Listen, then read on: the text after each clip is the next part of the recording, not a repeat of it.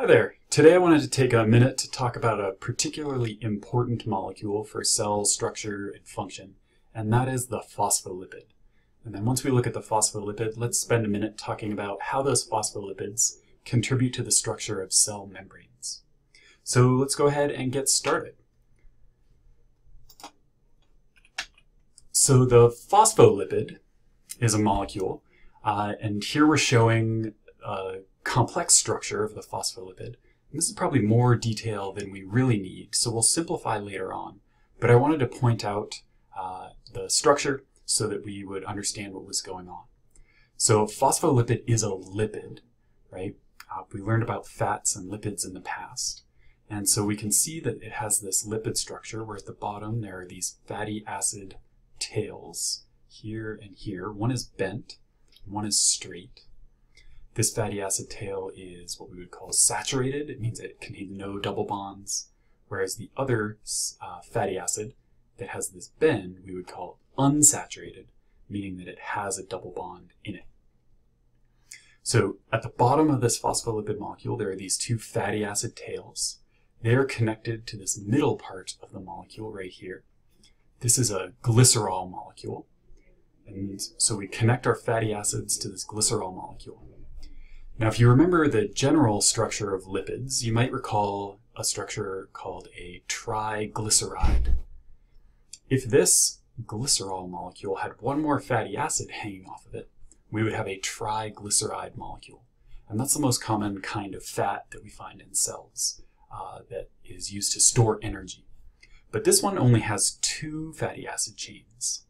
And instead of having a third fatty acid attached to this carbon of glycerol, we have this phosphate group attached instead. So that's how we get the name a phospholipid.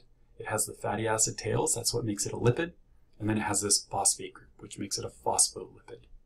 So again, three parts. There's the phosphate up here, the glycerol in the middle, and then these fatty acid tails at the bottom. And so again, this structure probably shows too much detail, more than we actually need for our discussion. So we're going to simplify this drawing. And so the kind of phospholipid I'm going to show from here on out is something like this, where we're going to have a ball structure to represent the phosphate at the top. And then we're going to have a couple squiggly lines or lines representing those fatty acid tails. So this is the kind of structure you'll see moving forward. A ball for the phosphate head, and then the two fatty acid tails hanging off the bottom. So let's think about the properties of the phospholipid that make it behave the way it does. So the phosphate group is on top, and again the fatty acid tails are on the bottom. Let's think about that phosphate group more. So the phosphate group has a characteristic of having a negative charge. So that phosphate is always negatively charged, it's ionized. And anything with a charge we call polar. So phosphate groups, they're negatively charged, that makes them polar. Polar things, we also know, like to interact with water because water has charges that will interact with other polar things. So we can call anything that is charged or polar, we can call it hydrophilic. It likes to interact with water. So this top part of the phospholipid molecule is hydrophilic, it likes to interact with water. How about the bottom? Again, at the bottom we've got the fatty acid tails. Those don't have any charge. They're made primarily of just carbon and hydrogen. They're all non-charged, non-polar molecules.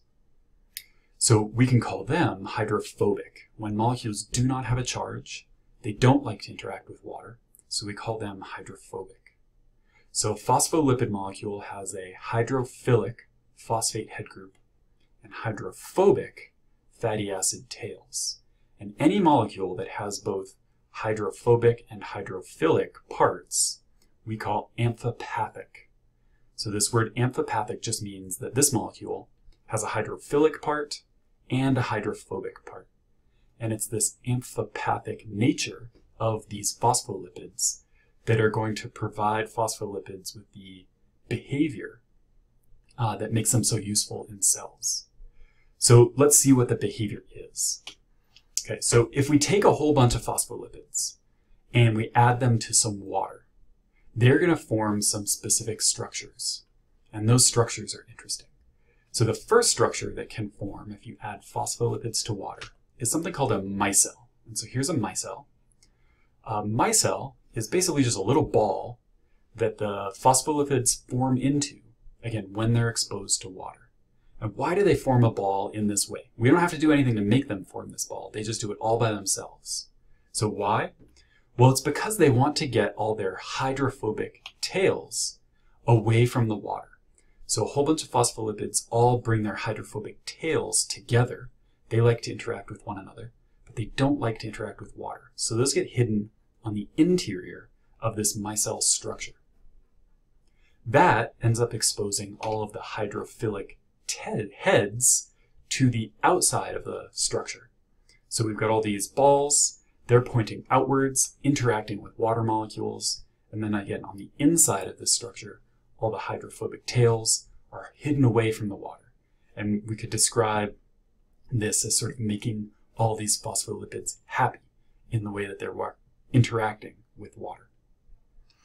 So micelles aren't very common structures in terms of biology, but it's good to know why phospholipids form that structure if they're exposed to water.